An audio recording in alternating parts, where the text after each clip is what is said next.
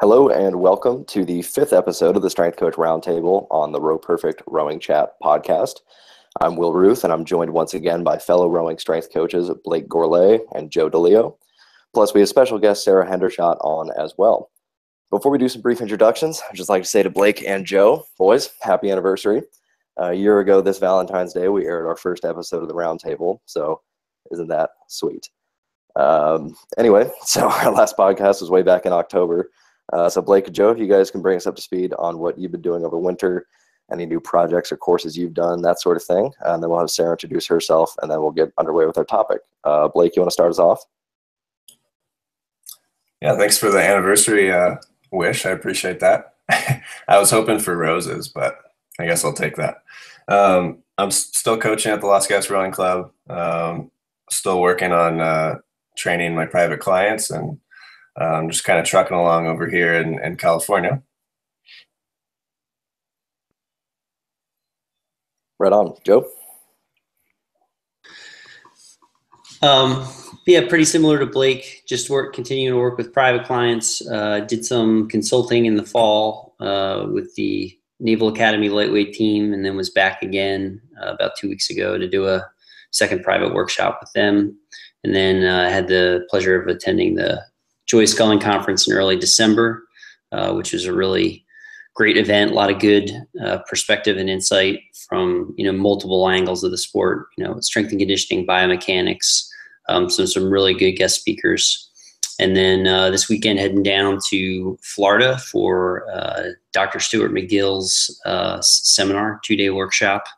So learning the latest on spine biomechanics research and how we can better apply that to rowers. Very cool. And Sara, welcome. And if you can go ahead and introduce yourself and give us a brief rowing, coaching, educational background. And yeah, go ahead. Sure. Yeah, thanks for having me. I'm excited to be here, guys. But so yeah, my background is, I started rowing when I was in high school. I rowed for Simsbury High School, ended up at Princeton University, rowed there for 4 years. When I graduated, decided to keep giving the rowing thing a try, and I joined the national team in 2010. Got to go to a couple of world championships, got to win some golds there, which was really cool, and then made the 2012 Olympic team in the women's pair and finished fourth. And then from there, that's kind of where my journey gets a little different. I tried on for another cycle, was going to see if I could give either the 8 or the pair another go. And in about 2014, started to get really riddled with injury, and that led me down this whole different path of exploration into essentially body movement and strength training and injury prevention, and took that into my training all the way through 2016. Ended up just missing the Olympic team for Rio, and have now landed in Boston, where we are taking a lot of the lessons that I've learned over the last cycle and applying it to other rowers. Right now, we're working on a project called Rowficient, where we're working with a few different, a handful of individual rowers, some rowing teams, and now actually even spreading some of our rowing knowledge to the CrossFit world as well. And we're doing that out of a gym in Boston, CrossFit Back Bay, and have started to teach Rowficient classes and actually develop their whole gym's endurance program. So teaching those who don't know how to build an engine and build capacity, how to do that. So it's been a lot of fun and a lot of good stuff over the last 6 months. Very cool. And there's a lot of those CrossFit fail videos out there of various things. So hopefully you will be able to fix some of the rowing technique stuff that gets put on those. Yeah, it all comes down to coaching, right? Like if you're gonna get that good coaching, you can avoid those fails. So again, my name is Will Ruth of strengthcoachwill.com. I'm finally now getting around to posting a few new articles and videos on my site after a lengthy break while I shifted my focus away to school and coaching. So I'll have those coming out over the next few weeks. So today we're discussing the psychology of performance and developing a mindset for success in rowing. We'll discuss why mental skills are an important part of rowing training and competing, and provide some actionable strategies that you can immediately put into your own training. Mental skills are also useful beyond your sporting career, so we'll also share a few times that these have helped us on our own lives outside of sport. I'm really excited for our podcast today for a lot of reasons.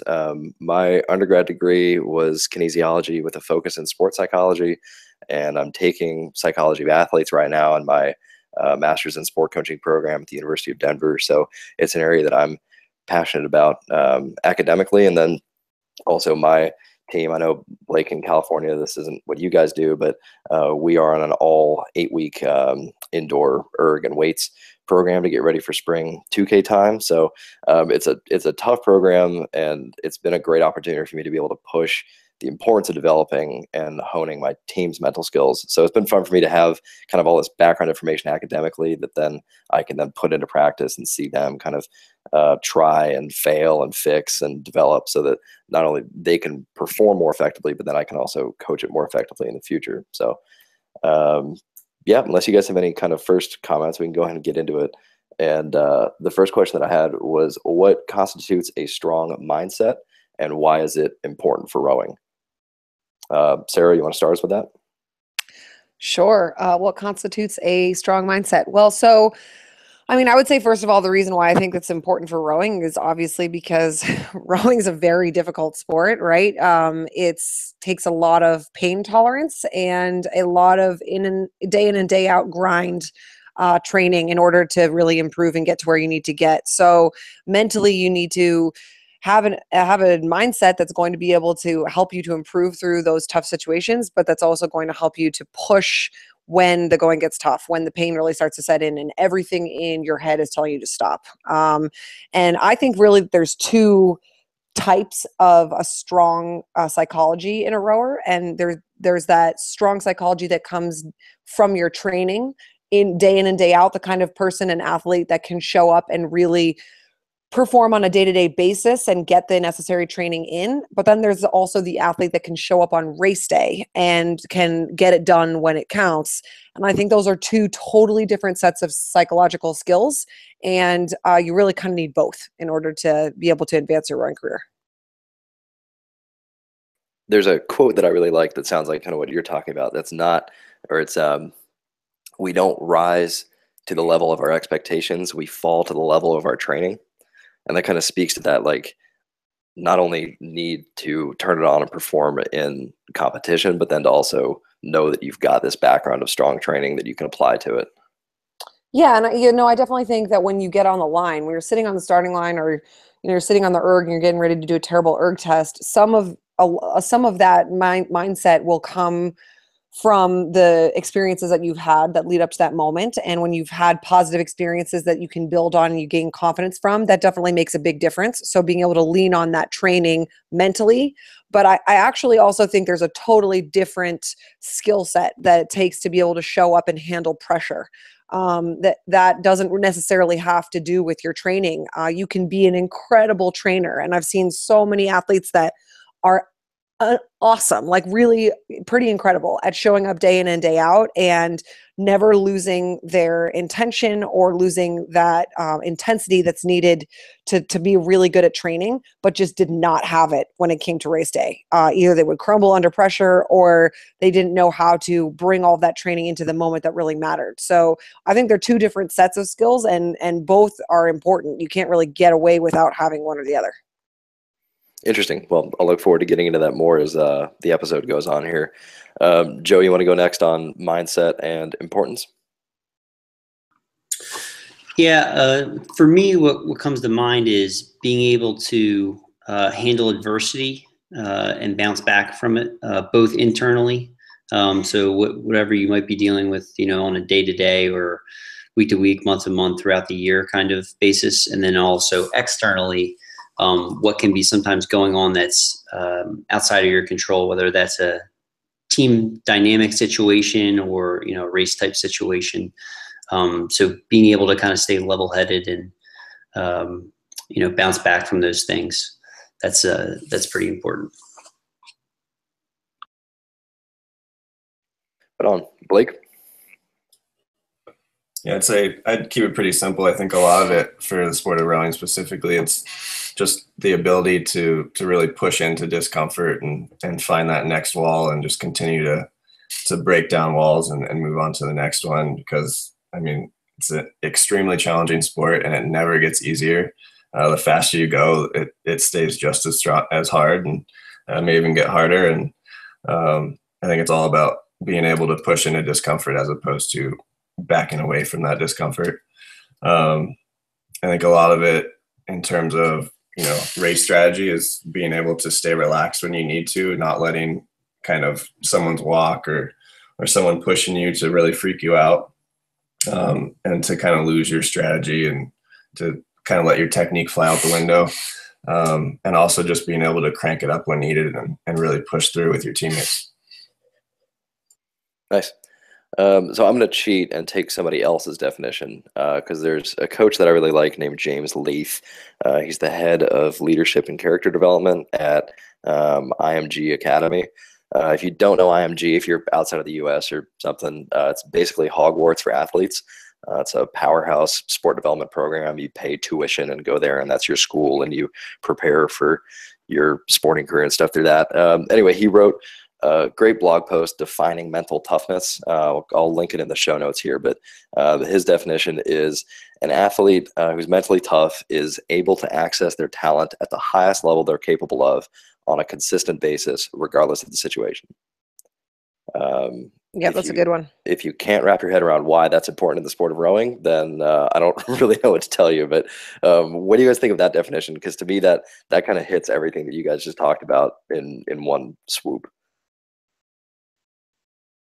Yeah, to me, that just the way that he describes it, that's just saying that it doesn't matter what's going on around you. And, I've heard a lot of rowers say things like, oh, I just really hope that X, Y, or Z happens on the day of the race day. And really by hoping that things will line up or that the stars are going to magically, align and the cosmos will come together for you on your race day, that's leaving a lot for chance. But when you are able to control what you can control and bring your best possible self, really through any situation, regardless of what's going on around you. Yeah, I think that does make for a really well-rounded, successful athlete. And I love that point too, because rowing is such a sport of control. Like the other sport that I coach is lacrosse. I coach high school lacrosse, and it's utter chaos. It's you never really know. We can't really scout other teams that well because it's high school and we're all over the state.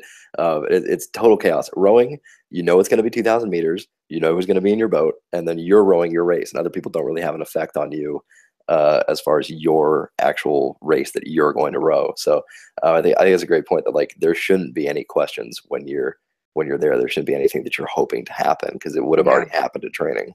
Hope is not a strategy. You have to prepare the best that you possibly can and then mentally show up on the day and take care of what you can take care of. And I think that would be an interesting topic for us to get into as well. But I have found personally as an athlete, and I've seen a lot of other athletes realize this as well, that as soon as you can get over what is in your control and what is out of your control, you are able to then take this next step into your development as an athlete, because you're no longer worrying about things that you literally have no ability to change. Nice. So let's go over to Blake here. The next thing I had is we've just defined what a strong mindset is. So when you rode, did you have a strong mindset? And if you could go back and do it again, what do you wish you would have improved? Yeah, I would say I probably thought I did. I don't think I did now that I look back on it. Like in high school, by my junior year and senior year, I was the fastest kid on the team. So I thought I had kind of reached my peak. Then I moved on to college, and all of a sudden I was surrounded by a lot of guys that were better than me and a lot of guys that were the same.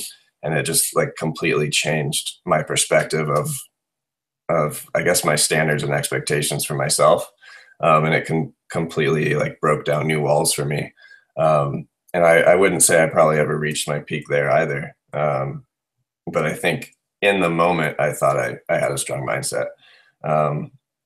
Looking back on it, what I would have changed, I mean, the big thing for me is that I got injured in college. So I think the biggest thing I would have changed is to stay involved with the team and really focused on what I could have done to return and rehab. I think a lot of times when people get injured, they kind of think that there's no option for them, and they kind of seclude themselves. And then that ends up just leading down this negative rabbit hole. So yeah, personally, I would have stayed involved with the team. I would have done everything I could have done to improve, and just avoided things that hurt me at that point, and just seeing where that had taken me. Was there, I know we talked about your injury on the injury prevention episode a couple episodes back, but was there any discussion of sports psych in any part of your rehab at all? No, not at all. Interesting, because I know we'll get into that with Sara later on too, but I think that's a hugely powerful potential application for sports psych there, and that's a missed opportunity for sure. Joe, you want to go next on mindset when you rode? Sure. So when I look back at, when I was racing a lot during college, both in practice and during racing, I had a very strong mindset in terms of just being very intense. And I really enjoyed both elements, the process of training as well as the racing, and kind of really pushing myself physically and mentally. And sometimes, that would lead to good results, and other times that would lead to bad results, of whether it would be blowing up on a piece or a test. But what I've gotten better at as I've gotten older, and it's probably as a result of being more mature, is looking back and realizing like you need to be not so high, not so low. Like you got to take it in stride. And when you have the days that things don't go quite the way that you were expecting or the way that you want, now what I do is I evaluate a lot more and look at the days leading up to that bad training session. And was it something in terms of programming? Was it something in terms of sleep, poor nutrition? What variables are going into that, and led to the bad performance? And then from that, making sure that I mitigate or reduce that as much as possible moving forward. So that's what I would go back and change. Yeah, it's interesting now as a coach of guys, 3 to 6 years younger than me, finding that line of like encouraging passion on a day-to-day basis, because you've got to come to training with some sort of fire and intensity, but also the line of like, hey, this only matters as much as this training session, this block, this sport, this kind of thing. Like you can't totally get wrapped up in it. But I think it's interesting to try to find where that line is. Absolutely. I mean, and the big thing too is going back to the point I said in my initial responses is as long as you're learning and you're walking away and you're taking something that you can apply to, the next race or the next training session, that's still like improvement. And it doesn't necessarily directly show up on the screen always, but if you're becoming a more intelligent and mature athlete, that will translate over time into better practices and better performances out on the race course. Love that, Joe. That's something I said about a dozen times in our just this last weekend, is that it's not a failure as long as you learn something from it. The only time it's a failure is when you don't learn anything, because then you're just going to repeat it again. Sorry, Sara, I didn't mean to cut you off there. No, I just love that. And I know Joe and I have actually talked about this specifically before. And I agree that that's the same way that I look at failure. Something's only really a failure if you let it defeat you completely and you don't take it to help yourself grow to the next step. And I would just take it one step further beyond just learning something. Now making a change that you can implement either to your own athletic career or to your personal life. Because yeah, you can learn something great and then not do anything about it, right? You can say like, oh, I learned this awesome lesson, and then not apply it.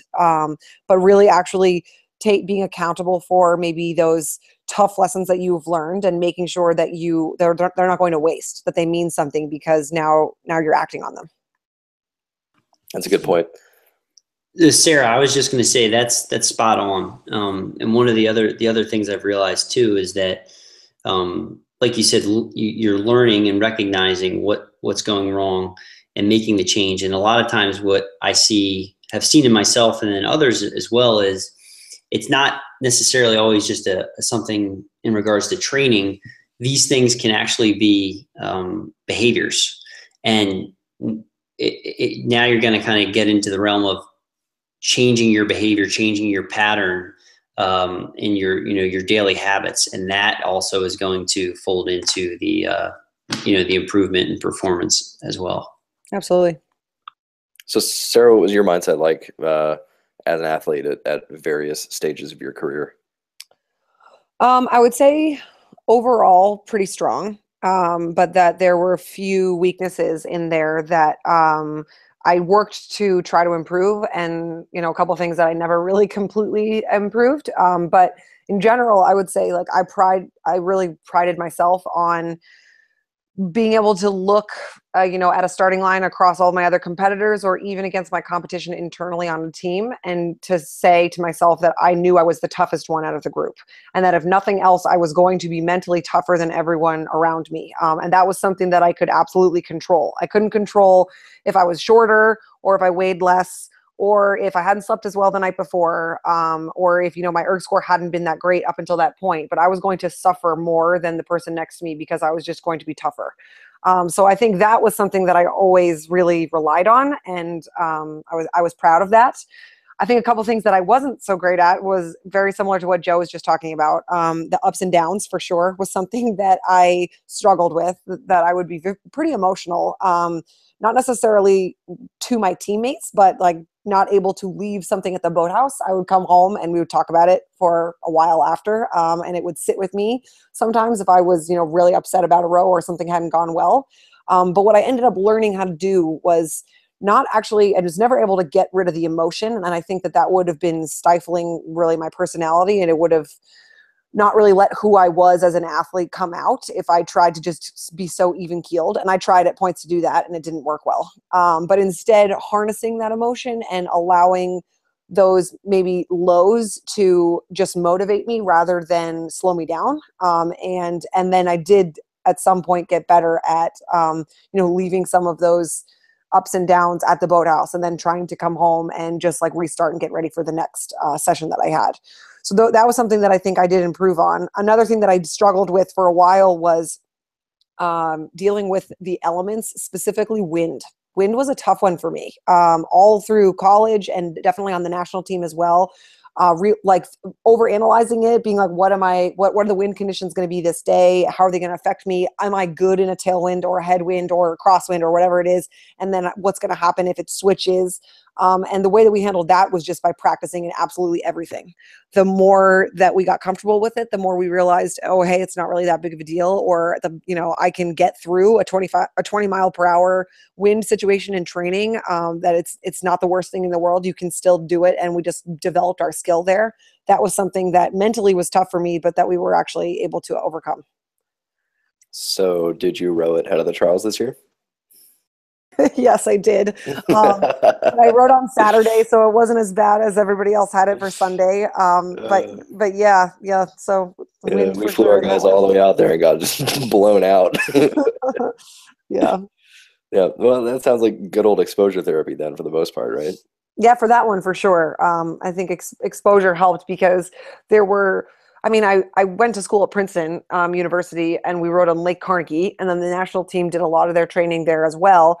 So that lake is literally perfect almost all the time. And when you get used to that being your main condition, and that's where you're having all of your best rows in, when all of a sudden you travel somewhere and the conditions are crap, it's definitely a little bit disturbing, and that would kind of mess with me. So we actually specifically would go to places to train where the weather was bad, and we would not just stay on land during some of those sessions. Obviously, there were situations where we couldn't do that, but not letting it always deter us, not letting a 10 mile per hour or 15 mile per hour say, oh, you know what, today's just gonna be a wash. That's not gonna be as good.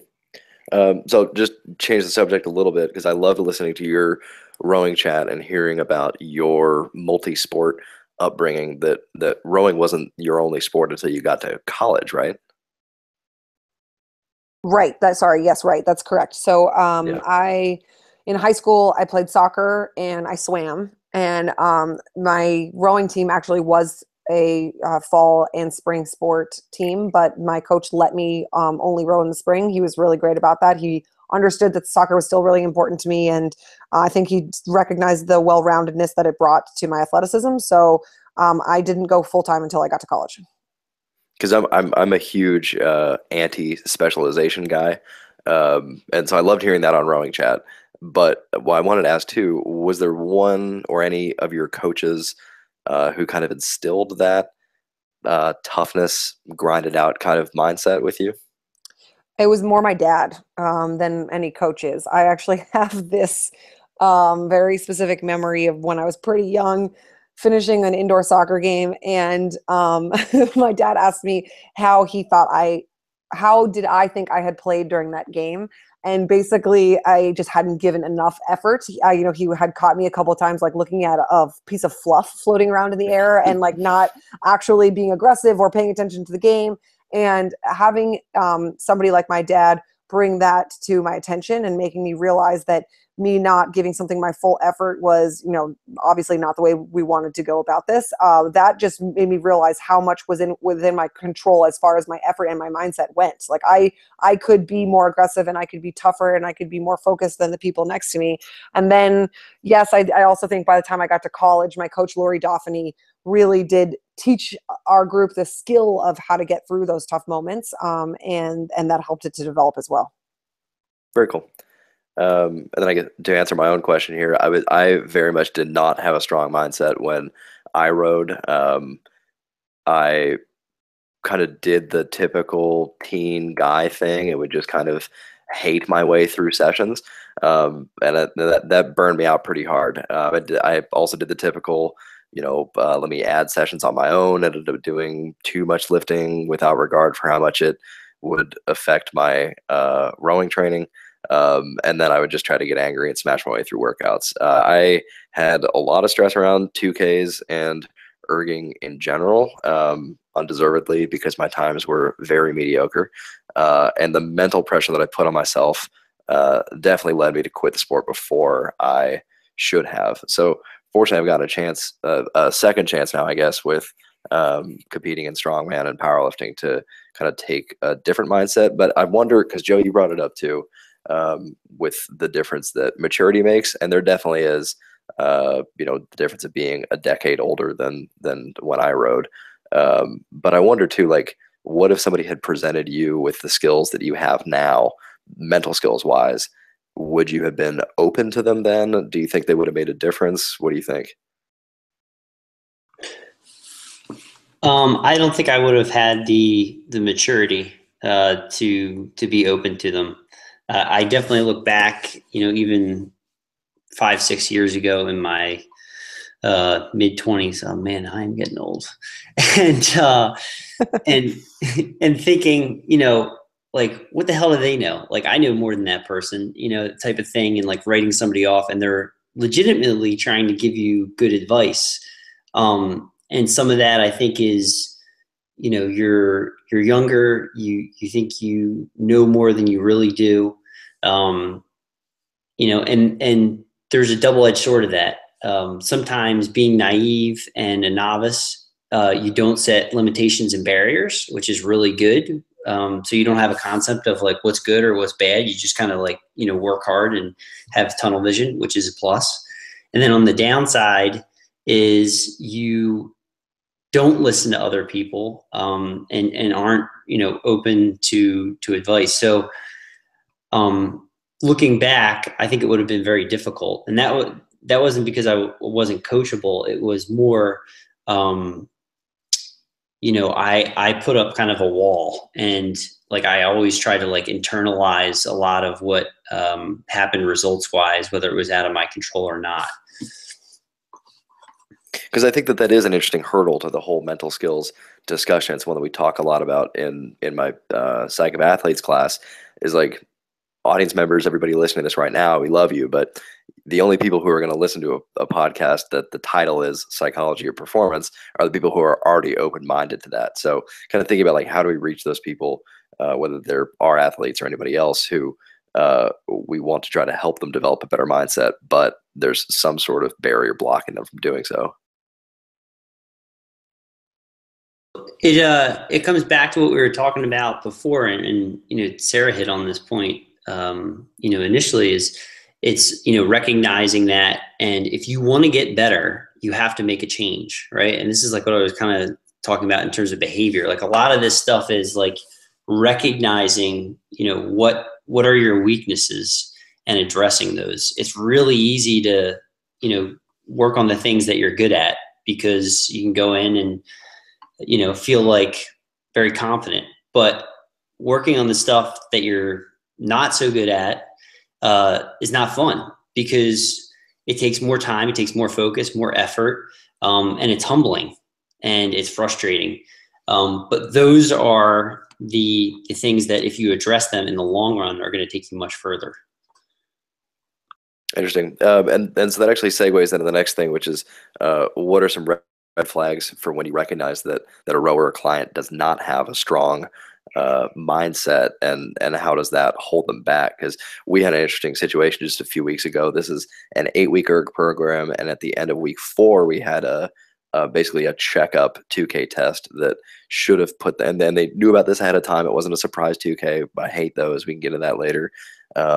But it was supposed to put them out 10 seconds above their goal split for the program. And it was amazing because these guys were pulling intervals at their 2K split, or at their goal split, and had been training around it, and training had been going great. And then we put them in this 2K test mindset. And even though it was supposed to be slower than what their training was, a lot of them started to have barriers and blocks and choked and all sorts of stuff. So I think that a red flag for me, and a common pitfall, is the thought that you don't need to develop mental skills until you have a problem. So a lot of the guys who I talked to that day had this attitude of like, oh, I don't know, that had never happened before. Like, I had never choked before, so why would I choke now? But the reality is that, and Joe, you mentioned this too, like everybody's going to choke at some point. Everybody's going to blow a 2K test at some point. So everybody should start developing mental skills before that becomes a problem. And then even if you don't ever choke on a 2K test for some reason, beyond that, life is going to be a lot harder than a 2K test. So these mental skills are helpful beyond that. Sarah, do you have any red flags that you watch out for with anybody you work with?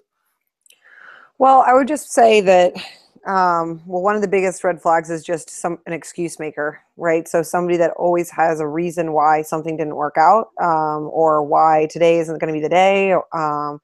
And you see that happen a good amount, around test time, or around those moments where a score actually matters. And I think the difference between somebody like that who is showing a red flag, and the other side of it, like an athlete that you want on your team, those are the people that are dying for the opportunity to showcase what they have, and are just waiting for the chance to test themselves, versus this person that's really trying to avoid it. And so that would be my biggest red flag that I see. And then the other one is just the same sort of thing that I touched on before, is somebody that's really great at training but doesn't know how to show up on the day, because if you're not going to be able to get there for race day, then that's really the point of the sport, right? Is so that you can race and you can perform as well as you possibly can on those days. So those would be my 2 biggest red flags that I see.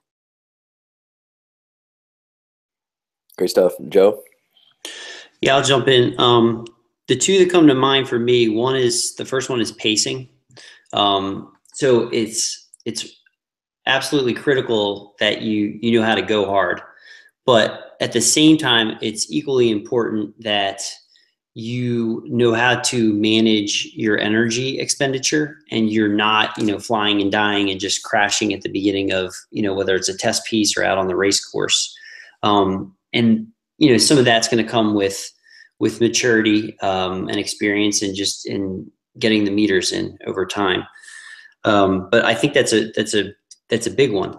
And then the second one is the days or the pieces or the races that you have where you may have done everything right leading up to that, like you got the right amount of rest and nutrition's good, and you feel good, and you get into the race and your body's not responding the way that you want it to or you thought it would.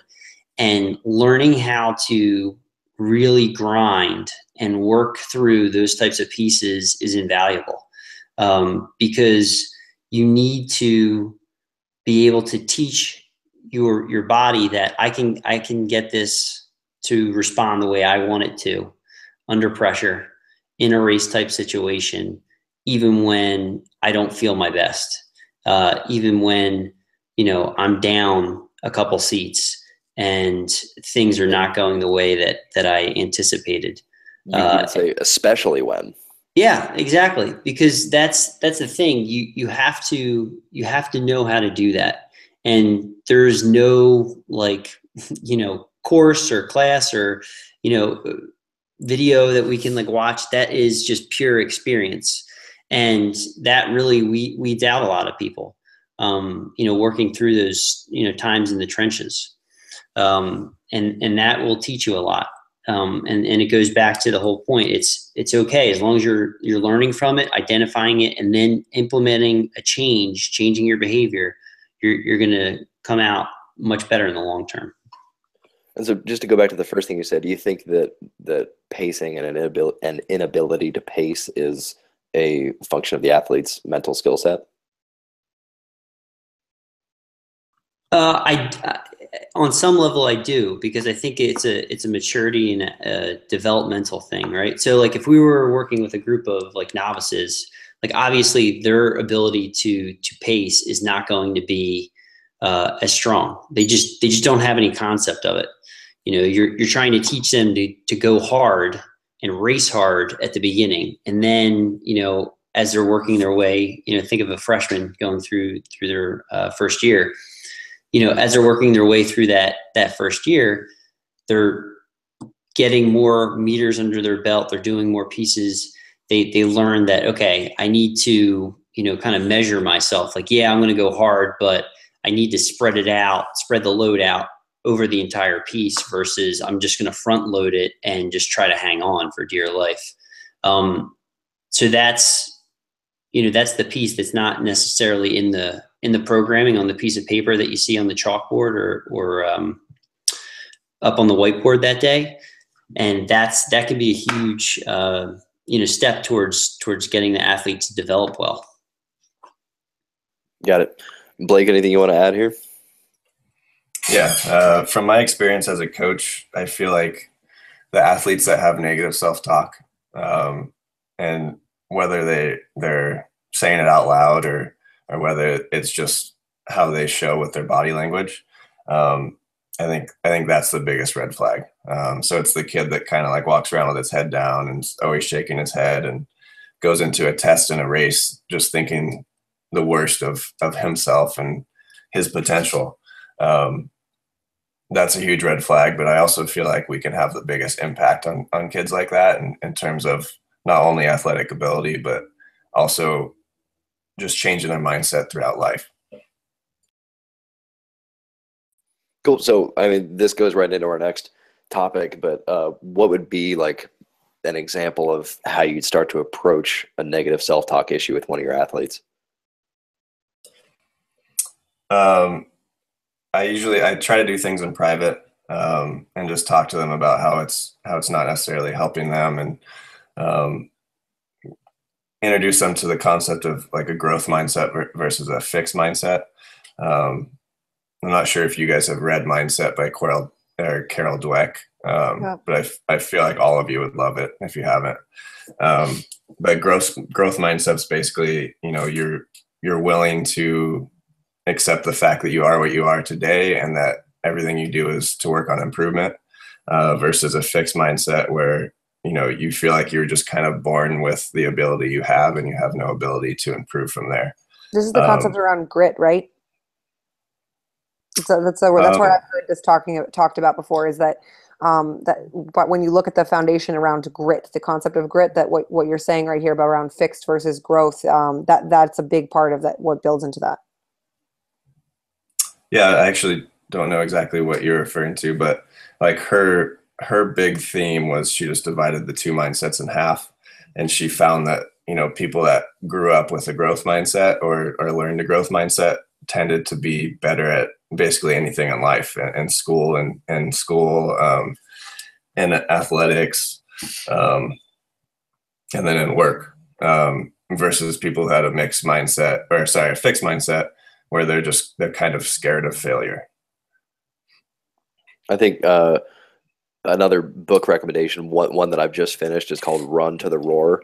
And it's by the squash coach from Trinity College who had some just hundreds and hundreds of games winning streak, who's the winningest coach in NCAA history. Squash, I don't know. I know that's big up there in the Northeast, but not exactly on the national radar for coaching wins. And the basic idea of Run to the Roar, Sarah, you talked about this too, with like finding walls and then breaking them down. Run to the Roar is the idea that when lions hunt, they've got the like oldest lion goes on one side of the gazelle, and then all the other lions go over on the other sides of the gazelle, and then the old lion, who can't really do anything as far as chasing or whatever, lets out this big old roar, and it scares the gazelle, and they run into the waiting jaws of the younger fit lions, who then slaughter them up. Run to the Roar says that, well, if the gazelle had just run toward the roar, they would have found out that what they fear is just a toothless old lame lion. And so it's kind of the same, fear of failure kind of mindset is in getting athletes to try to seek out that point and then break through it. Yeah, absolutely. So the next topic in general is just mental skills and how to incorporate them in training. So we can pretty much just go through this. This should be the most practical part as far as name of mental skill, explanation of what it is, and how you can incorporate it into training. So we can pretty much just go one by one and just start and see where we end up.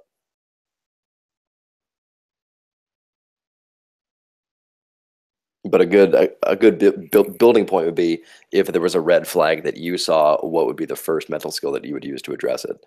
So Joe, why don't you go first with that? Sure. So probably the first thing that I would do is, if an athlete is having trouble, sitting down and discussing with them, what's the sticking point? Is it something that they don't feel confident in the training, like they're well prepared, or is it something more on the mental side, that it's sort of like a mental snowball that builds up as they're going through the piece or the race, that they just start to lose confidence, and things get worse and worse, and before you know it, they're out of control. So I think you got to identify where they're having an issue, and then taking some steps to address that. So if it's for example, if it's something where they don't feel like they're well prepared, that might be a situation where talking to them, okay, what do you want to do, or what do you think you would benefit from in training, so that the next time you sit down on the erg, you feel confident in your ability to go after that split. So that would be, my recommendation for that type of situation. Cool. Sarah, how about you? I would say, so what we've been talking about a little bit here is, just the ability to make sure that you're confident enough that you're able to push through these moments. And so I believe that's partly a coach's job, to tee up those moments for you to build confidence in. And, obviously there's going to be those situations where we're trying to have the athletes grow, through a really hard situation, but we have to also give them opportunities to succeed, and not always having them be so difficult that, failure is right around the corner. And once we build up these situations where there have been, some wins under your belt, and not even necessarily having to be in the boat, but, just tests that push you mentally and that you were able to conquer, then teaching your athletes to rely on those moments when you have another hard moment that pops up. And that's something that worked really well for me, is that when I would sit on the starting line, or I would be sitting on the erg, I would quickly think about a moment where I had been very successful, and those feelings that I had right before I started those races or those erg tests, and then try to draw on them again. And being able to draw on previous experiences, I think, are really important. So teaching your athletes how to do that, but then also giving them the opportunities to have those moments to recall. Cool. And so does that get into like visualization at all? Like, are you actually imagining going back to one of those moments, or what practical skill set is that like? So I actually worked directly with a sports psychologist in the last couple of years of my training. And one of the techniques that he had my partner and I work on was completely dissecting whatever we considered to be our most successful race experience ever. So for me, that would be my Olympic heats race. I think that was probably my best performance as an athlete. And so we really looked at that situation and tried to remember everything about it. So how did I feel the few days leading into it? How did I feel when I was actually sitting there, like emotionally? What were the things that I was feeling? And so for me specifically, a lot of that had to do with gratitude for the moment, like just being really happy and thankful that I was actually there. This recognition of the support and the love that I was feeling like from my partner and from my coaches and from my family. And then also just the feeling of absolutely no fear. Like there was nothing to lose, and only everything to gain. And so really trying to use those three emotions to tap into those again when I had something hard that was going on. So am I feeling like there's something to fear here? And if I was starting to feel some sense of fear, like really focusing on letting go of that. And then gratefulness would help me a lot as well. Even though I have to test right now, or I have to do a 6K or 2K test, and it's not the thing that I would choose to do at this moment, I am grateful that I'm healthy, that my training is going well enough that I can be here and test myself and use it as a moment just to check in where my training is, and that I'm happy that this is something I get to do every day. And those kind of going through those things would be really, really helpful with putting my mind at ease and then getting me into the right mindset to have a good performance. Cool. So it sounds almost like somewhere between like a mantra almost. Did you ever have a formal mantra that you used? No, there was never something that I would like say to myself over and over. It was more just that, those feelings, drawing those emotions more than anything else. Because I think that the mantra is something that I like a lot, and that I would like to see more athletes using, is because rowing and particularly erging is so repetitive that when you do start to get that self-doubt and that fear and that other stuff coming in on you, then just having 3 words that you can focus on in times of stress can often be helpful for that. But it sounds like, so for you is almost more cognitive reframing, that direction. Yeah, and really just kind of putting myself back into that moment as much as possible. So a combination of visualization and the emotional drawing. Cool. Cognitive reframing, the basic idea is that events just depend on how you interpret them. So the cognitive reframing has what's called the ABC model, and A in that is the activating event, and then B is the belief, and then C is the consequences. That can be emotional or behavioral. So the activating event could be, okay, it's a 2K test and that I really don't want to do, and the belief is, oh, I hate this. You can kind of go down that negative spiral, and then the emotional and the behavioral consequences are usually then feeling bad about it and possibly doing worse on the test than if you came in with a different mindset. So you can change this. Really, the activating event is kind of always going to be the same, but you could change this at the beliefs stage by reframing the negative into either a positive or into a challenge. And often when I explain this at first, people are like, oh, so you just lie to yourself. Like, well, not exactly, because you're just lying to yourself in a different way when you believe something negative, right? And I know, Sarah, this is something you've talked about with, like, you have the event, either you can control it or you can't. So what is your belief about this event going to be? And if you're out here anyway, it might as well be something moving you forward.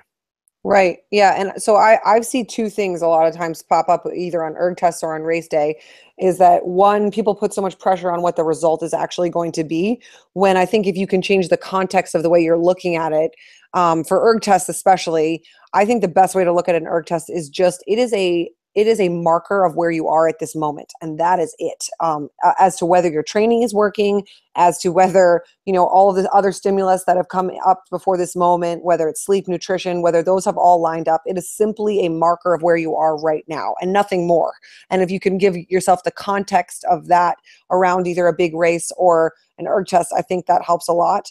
But then the other one just being that, yes, you can only control so much. And a lot of people really fear the pain. That is going to be there regardless. Pain is going to happen in a 2K race. It hurts whether or not you're performing at your best or you're having the greatest race of your life. It still hurts. So as soon as you can recognize that being in pain is one of those things that's out of my control, and I'm just going to accept that part of it and really kind of embrace it more than anything else.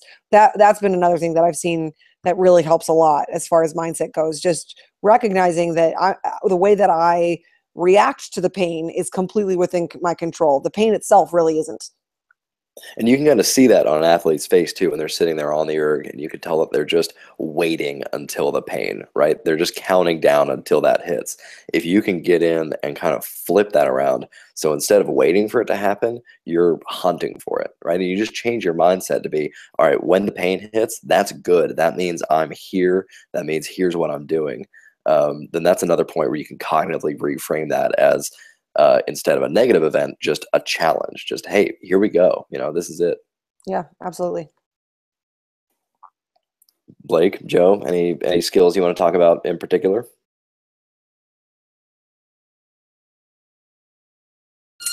I wouldn't say like specific individual skills, but I feel like from a coaching perspective, just kind of providing an environment where you foster the growth mindset, you foster mistakes and learning and making progress, just like you guys have talked about thus far.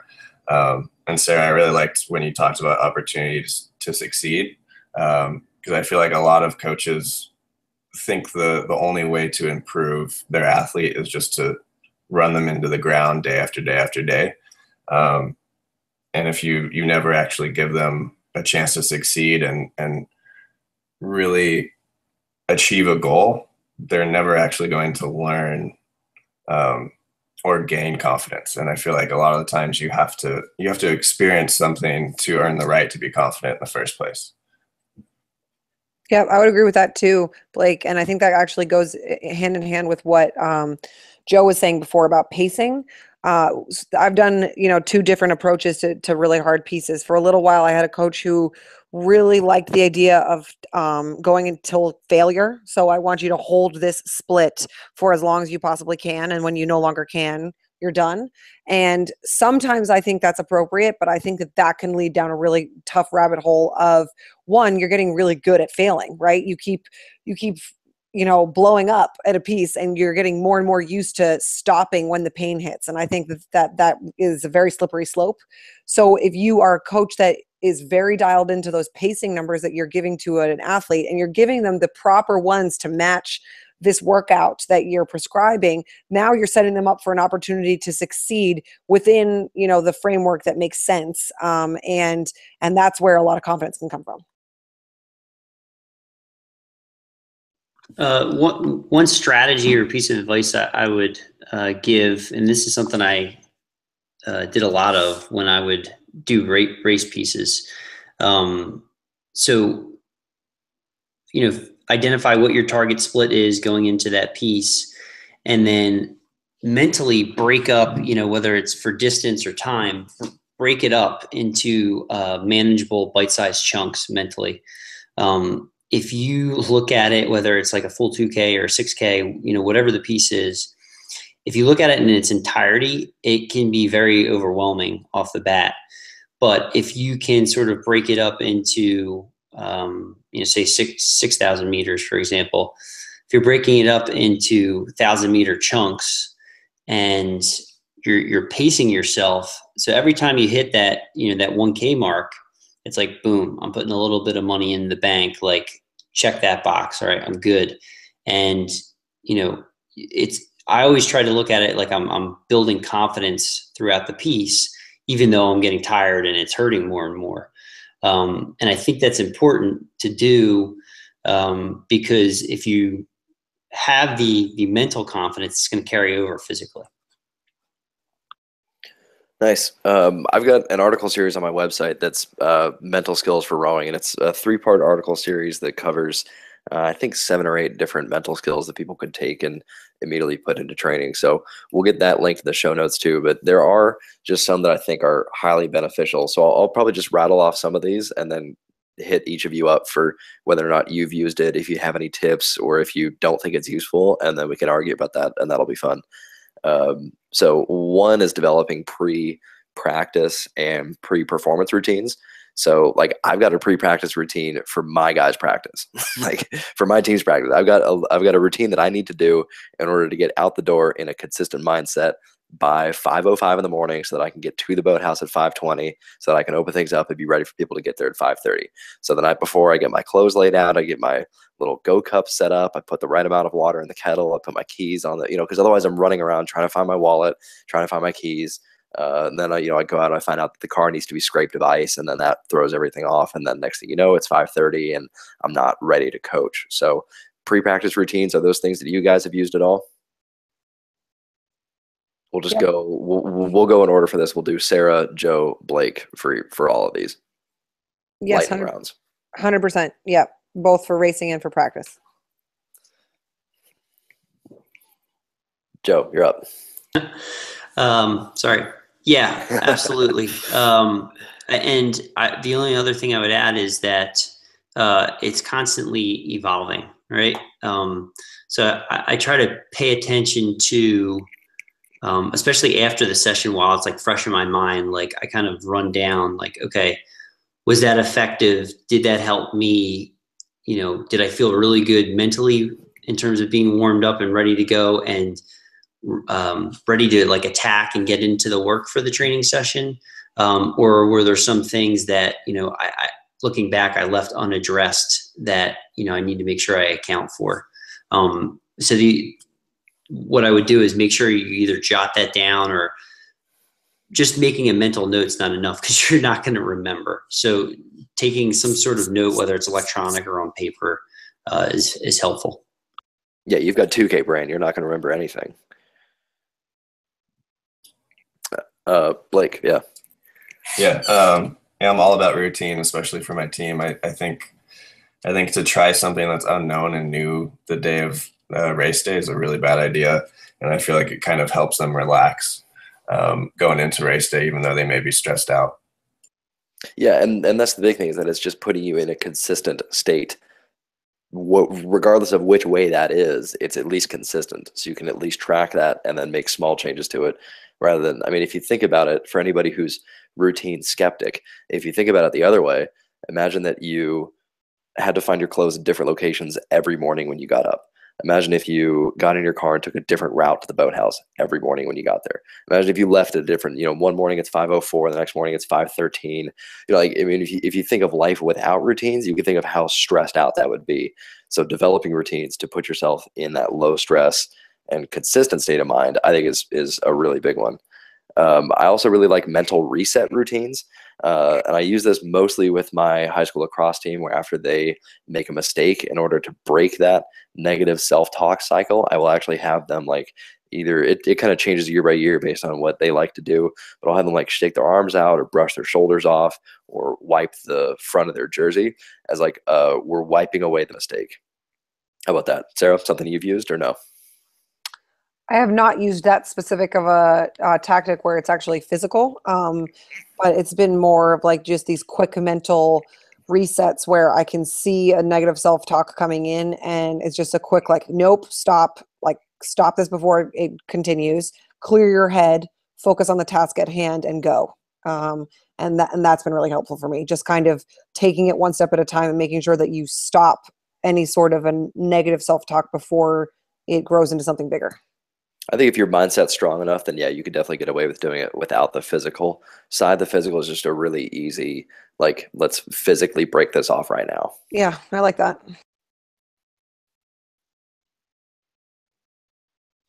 Joe, Blake. In terms of, doing anything physically, I have not. But, similar to Sarah, the second that you have that kind of that voice entering your mind, trying to calm it down or get rid of it. And there's this really good Zen Buddhist quote that I refer back to a lot, but Suzuki says the biggest waves that we make are the ones that are in our mind.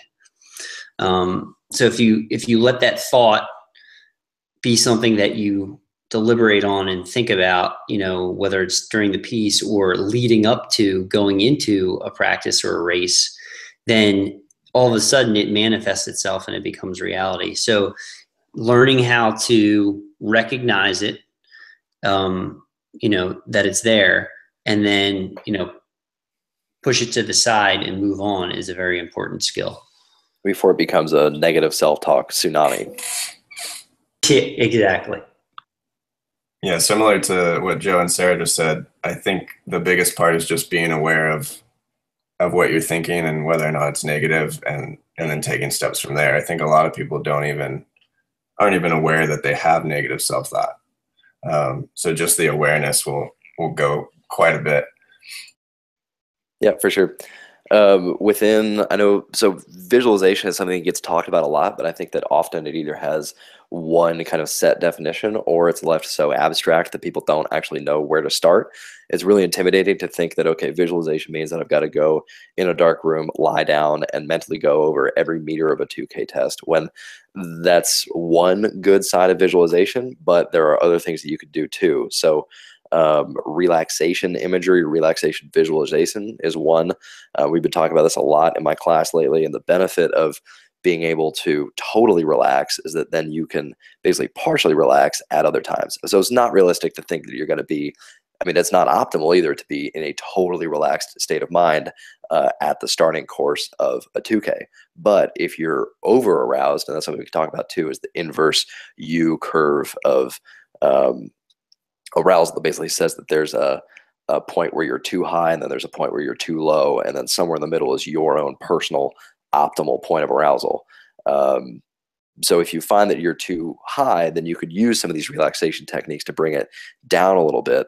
Or if you're too low, then you could use some of these energization, visualization, or other routines or other kind of methods to bring yourself up into wherever the optimal state is. So Sarah, you're on the line of a 2K test and you're too anxious. What do you do? Focusing on my breathing really has made a big difference. And I had breath technique as a part of my training when I was full-time. And so using that focus on my breath to kind of center myself a little bit, to get really present in the moment, and to just kind of focus on the task at hand rather than all of the external stimulus that can sometimes make you anxious. That made a big difference for me.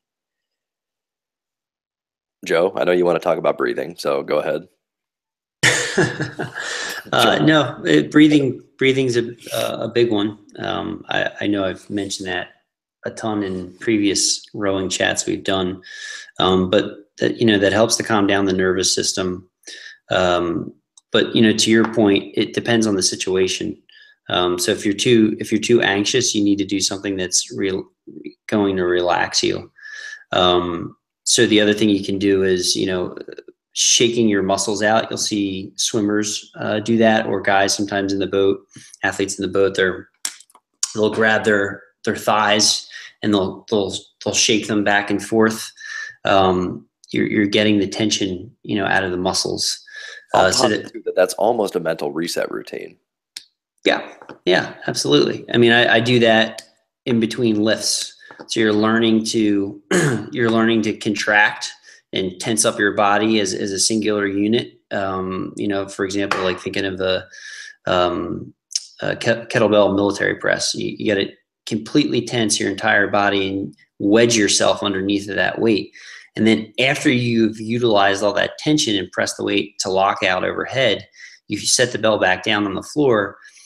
You bring your heart rate back down, you bring your breathing back down, and then you start to shake out all that tension out of the muscles, because you're developing the skill of turning it on and off, relaxation, contraction, tension, relaxation, recovery, drive, right? So that's a skill in and of itself that's super important. You don't want to be tense all the time. You want to be tense when you need to be. When it's functional to be, yeah. Yeah. Blake, how about you? Do you do any relaxation? Because the other thing you do is think about, your calm setting, your calm state of mind, your calm scene, wherever that is. Do you have a beach island somewhere that you like to go to mentally? Love visiting Mexico, but no, I don't use that. No, I mean, big thing for me too is breathing. Just taking big breaths in through the nose, big long exhale, really getting that heart rate to calm down a bit. I think it's pretty rare that people don't have high enough arousal at the starting line. But most of the time, yeah, people are a little too stressed and they're already working harder. Their heart rate's already higher than it needs to be just because they're stressed out. In my own training, getting up from a lower arousal state is definitely something that I've had to do for strongman because it's extremely high output for either a 1-rep max event or for 60 seconds max. And so I'll post here. I'll put myself out here. We had to do a creative video for an energization routine for my Denver class, and I'll post mine. And I will say upfront, it is stupid. Right? Like a lot of these mental skill stuff feels really silly when you're doing it for the first time or the second time or whatever, even still. So like mine is like an energization routine that surrounds visualization as a train, right? So I am a train barreling down the tracks, blowing stuff up in my way. Like my YouTube search history from making that movie is now just 100% trains. So it makes me look like I'm 5 years old, just discovered the internet. And the other thing is, I mean, like that's fundamentally like a silly thing to do, but that's what I need to be able to do in order to be in the best setting for my sport. So if that's my goal, then my behavior needs to be whatever it is to match that goal. So yeah, it's silly, but if that lets you accomplish your goal, then why would you let that stop you? So I'll post that here just to put my money where my mouth is in the show notes. One thing I wanted to add, just coming back to the some of the mental approaches that kind of jogged my memory as everybody went around the horn. I did an interview with Mark Allen this fall, 6-time Ironman world champion, and one of the things that we talked about was learning to quiet your mind. And in his last victory, he got off the bike and was entering the marathon portion of the triathlon. And he was down, I think, somewhere around 13 to 15 minutes at 37 years old, and the guy leading the race was several years younger than him. And all those voices are creeping into your mind, like I should have stopped at 5, like I'm too old. He ends up coming back and winning that race, and he said, taking a deep breath, starting with your breath, and getting all those voices to quiet down, all this external noise around you, and just focusing on the movement that you're doing and getting rid of all those distractions. So something that you can apply to the rowing stroke or on the erg or in the boat, learning to quiet your mind and blocking out all those types of external noise is going to be very important. I think the super interesting thing about that too is another quote that I like. That's luck is what happens when opportunity meets preparation, right? That's probably one you've seen scrawled on a whiteboard somewhere. It's pretty popular, but someone will look at a comeback like that and go, wow, wasn't he lucky? But you don't see all of the training and the mental prep and the competition experience, Sarah, like you've been talking about, that's gone into that one lucky moment where he comes back from 15-minute deficit. So I think that's like speaks to the benefit of training with this mindset, success, growth, whatever you want to call it, mentality, that like you're going to go out there and you're going to be the toughest, and what a habit that is instead of just something that you try to turn on when you need it. Any other comments or specific skills you want to talk about before we move on to the next topic? I just would add briefly, I know this is another interesting topic. We don't have to get deep into this, but the idea of flow state, of how to reach that flow. I don't know how much you guys have read about that in general, but mostly the idea behind that is just that flow state is that really relaxed, kind of state where you're able to perform at your absolute best because you're completely dialed in, but there's not too much stimulus. And the way that I describe that, I've had a few races where I'm positive I hit that perfect flow state because it felt like a fuzzied focus where it's like, yes, you are aware of everything that's going on in that moment, and you are aware that your blade is going in the water and you are pressing, your body weight against it the way that it's supposed to, but it's just fuzzy enough that you can't pick up on all of the details. You're just getting the big picture, almost as if you're like looking down on yourself doing the action that's happening. And I've found that just by using these kinds of techniques that we've talked about to get yourself into that state, that's where the optimal goal is. Cool. Yeah, Joe, I know you wanted to mention something too about visualization and deliberate practice. It sounds like those two are going to work nicely together.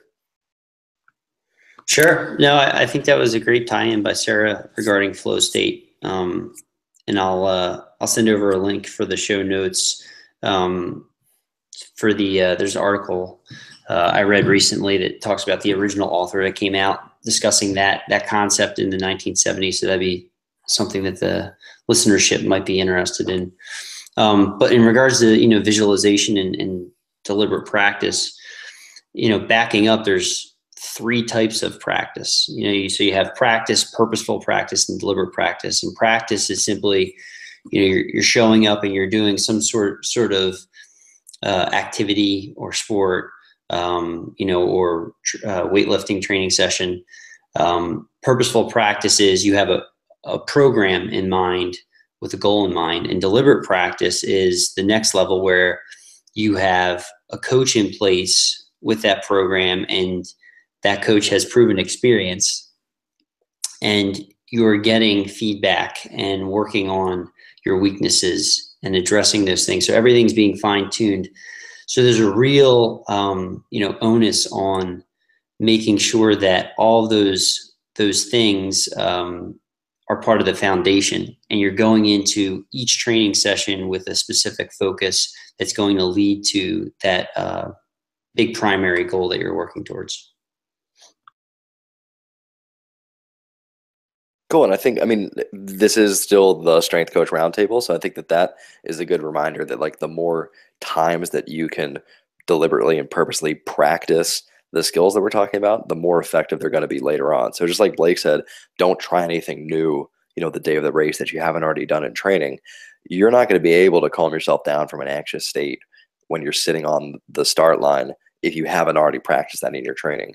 So when you're in the weight room, if you got a set of 5 squats that you're about to do, practice one of those energization routines. You could do it in less than 30 seconds. You could do it in between sets, and imagine, that those 5 squats are the first 5 strokes of your start sequence. And you can start to put yourself in this mindset more often, training more deliberately. And then it's going to be much more easy to access those skills when you actually need them, when stress is high and things aren't going well. Well, that's a great point. And that's one of the reasons why I like strength training so much is it's just another opportunity to practice things in a different environment. And it's usually more of an individual level as opposed to trying to coach, 2-3 boats of kids on the water at once. Like you can get up close and personal. You can put your hands on them. You can have them work on breathing. Just really another opportunity to work on skills that you've been trying to teach in a different setting. And then we'll tie back into Sara's too, that's an opportunity for a coach or for a strength coach to create those successful or those opportunities to be successful. So then when that athlete's sitting on the 2K line, they go, okay, I know I could do this because here's what I've done before. And they've got success in a diverse range of skills and activities that they've done. Yeah, I would agree with that. And I also think that one of the greatest parts about bringing your athletes into the weight room, like we're talking about here, is that there is oftentimes less of an expectation from the athlete because there's sometimes less experience there.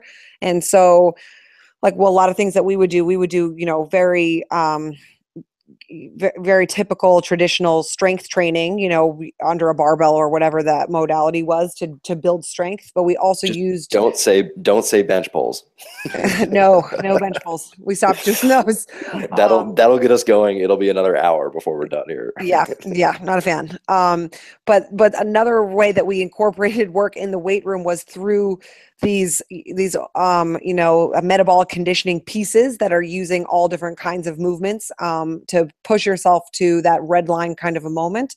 And the reason why I really loved those is because I had no expectation of them whatsoever. So we would put something together that was maybe a 10-minute piece of work where you're using different weights or body weight movements, and even sometimes hopping on the erg there or the bike to throw in different movements in there. But you have no previous session that you've done that's exactly like this, so you don't know really what your pacing should be or what a good score is for this specific workout. And it's all about going off of feel and going off of how you're supposed to be thinking through a situation like this. So I would break them up into chunks a lot of times and say, okay, I'm halfway through this session. How am I supposed to feel halfway through a max effort piece, regardless of what it is, right? Like if I don't feel that same sort of I'm hitting the pain wall and now I'm pushing through it sort of a feeling, then I'm not going hard enough and I need to continue to push, and using that as an opportunity to develop my mental game as well as physical game.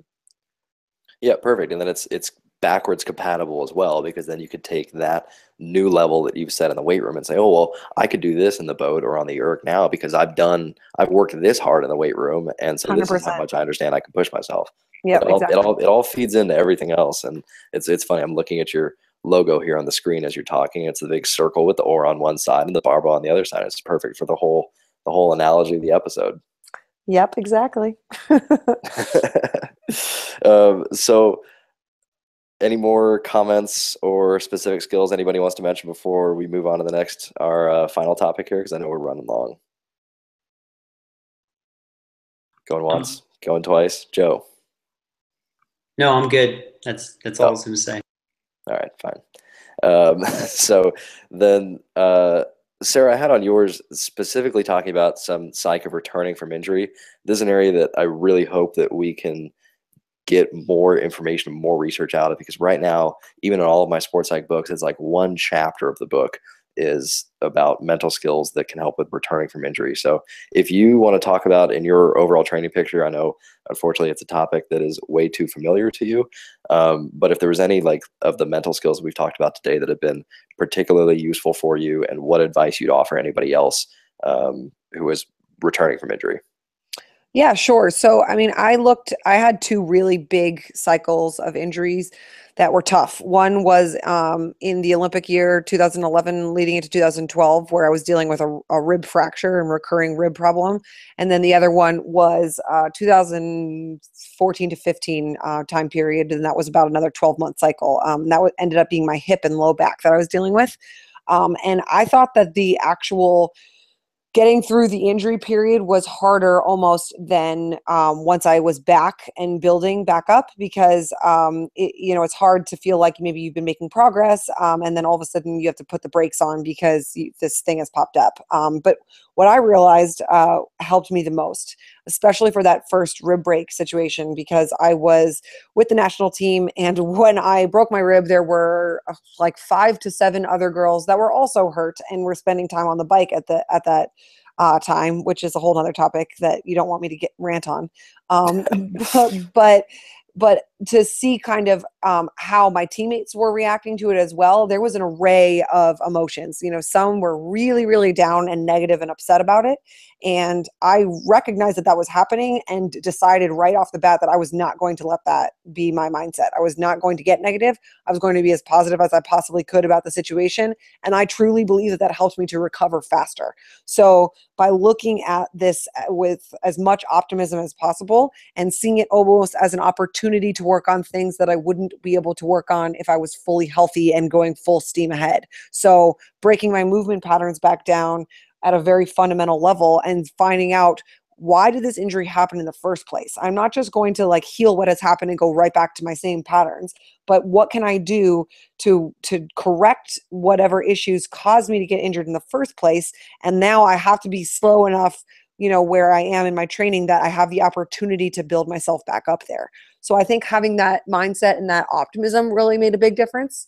And then I think the other big one, so once you come back from injury, is the ability to break your timeline into smaller chunks. So, it's scary to come back when you feel like you were doing a great job and you're making all this progress, and then you are healthy again and you're ready to start erging or rowing, and you're looking at all your teammates and you can see how far behind you are from all of them. I think that can get really scary if you try to rush that process, or you think that you have to be ready and back as quickly as possible, rather than really looking at how much time you have to improve and get to where you need to get, and taking it one small manageable chunk at a time. I think that really, really helped me, especially in the last cycle, the 2014-2015 period where I was hurt, because I was thinking to myself, essentially, think about how many times you've made huge leaps of progress in just a month or two, and you actually have, a year and a half or so to go, and you're going to be completely healthy through that whole rest of that period now, because you're not going to let injury come in again. You can make these big jumps in a month or two period, and you don't have to be all of a sudden ready tomorrow. And I think that made a big difference for me as well. Just controlling the progress that I could, and not expecting more of myself than really made sense for that current moment. Great, thanks. That's a lot to think about as far as practical advice. So I appreciate that. Blake, did you have something you want to say? Yeah, just gonna add to that. I think a lot of times when people get hurt, they exclude themselves from the team. I personally did. I excluded myself from the team, and then you're going to all these doctors and you're trying to figure out what's wrong with you, and the first thing they say is like, just rest and take these drugs. And now that I know a little bit more, if you just find what they can do that's pain-free and work on their issue at the time, they're going to stay so much more positive, and they're going to recover quite a bit faster. And a lot of that has to do with mindset, but also just realizing that they're not completely broken, and there are things that they can do while they work on their issues. Keeps them in a really positive mindset, and it's going to get them back much sooner. Yeah, and we're athletes. We got into this because we wanted to move and be active and push ourselves. So you have to give those people some sort of other outlet, or they're just going to go stir crazy and end up hurting themselves again. I've got one of my rowers had a hernia repair at the end of last fall season. It was supposed to be, he just made all the improvement for coming back from the summer. It's his senior year. This is going to be his whole thing. And then he had this hernia, had to get it repaired. It was supposed to be good by the time that winter training started again. And so he was like, all right, well, the doctor says just rest for the first. I was like, no. Like, get exactly what you can't do. And it turned out that really what he couldn't do was, heavy lifting or things on his feet that would involve supporting through the abs. So I had him over to my home gym garage thing. And we did all of the things that I could think of that didn't involve transferring tension basically from his upper body to his lower body. So that was really what he couldn't do. So this was his opportunity to, just like you guys have been talking about, work on his external rotators, which had been weak. And so he was throwing his shoulder out at the catch, work on all this other stuff that he could still do. But the doctors had said, just like you said, Blake, oh, just rest. And it's like, well, like there's so much more that you could do that actually turns this. So I loved what you said about turning it into just a differently motivating time. Yeah, it's not as much fun as actually doing your sport, but you can still find motivation in that process. Yep, I totally agree with all of that. And not only does staying active and moving through that period of injury help you mentally, but it also helps you physically. You're getting more blood flow to those areas that are trying to heal. And I wish that I had known that when I was sitting on the bike with rib fractures, because I wouldn't have been so fearful of doing nothing with my upper body during that 6-week period that I was recovering. I think I would have come back even quicker had I known that it was okay to actually do some activity with my upper body, as long as it was the smart and the correct things, because of that blood flow.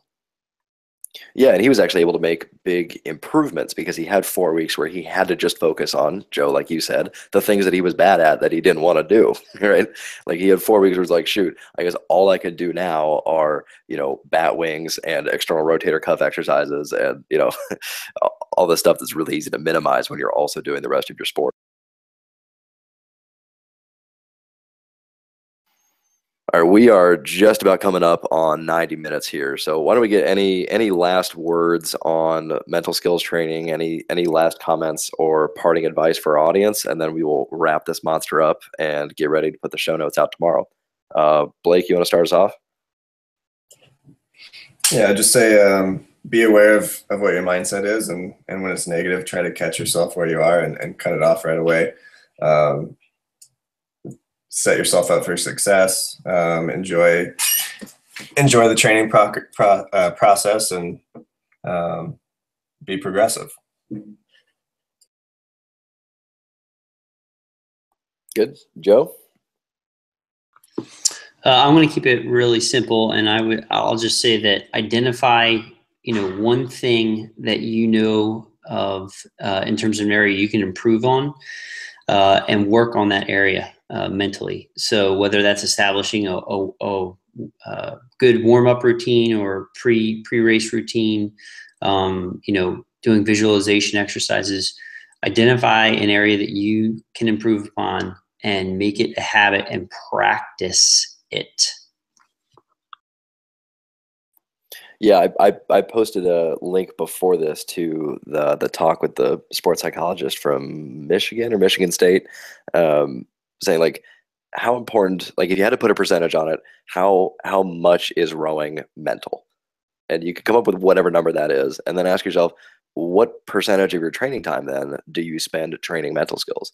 And is it even remotely close to the amount that you would say it's mental? So I love treating mental skills training just like physical skills training, not necessarily in equal amounts, but treating it the same way as just another form of practice. That's great. Sarah? Yeah, the only thing I would really add to what we've already discussed is just if you are an athlete that is struggling mentally with something, or or having anxiety about a certain topic or erg test or race, writing down a list of all the things that are building you that anxiety or that fear, and putting them into two categories: those things that are completely out of your control and the things that are in your control. And then once you come up with that list of what's out of your control, crossing them off and completely erasing them from your mind and only focusing on what's in your control. Because once you can free yourself from those external factors that really are not going to change no matter how much you might wish they will, that's when I think you start to give yourself the opportunity to really improve and take your performance to the next level. And that's an absolute life skill too, right? Yep, for sure. I do it all the time, to be honest. Yeah. About like certain things that are coming up or are keeping me up at night, writing a list of stuff that, what can I actually do to make the situation better, and what can I just let go of? Yep. Yeah. Yep. And that's probably my biggest takeaway from all this is just the power of positivity. I mean, not to get all kind of woo-woo and kumbaya about it, but I mean, just the power of self-belief and making sure that your inner narrative is positive, and if it's not, finding ways to correct it, and to get yourself on track for a success and performance mindset. So thank you everybody for listening. Whether you are wrapping up winter training now or getting ready for spring racing, or since today was the Crash Bees, if you blew up, then I hope that you are getting something out of this that you can apply right away in your training. We hope to be doing another roundtable in the next month or two, so stay tuned for that, and thanks for listening. Good night.